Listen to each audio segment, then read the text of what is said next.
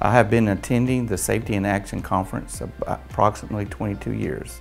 I have been a part of the steering committee for, this is going on my second year. What drives me is the passion that people have around me and want to get better and continues to learn. Safety is a never-ending journey, and just to see the drive that other people have and other companies have, we try to take part of that back to our company. For someone who's never attended a conference, do it. Get your business case behind you, present it to your manager, and come to the conference. I guarantee you will come away with tools that you never had in your safety toolbox before.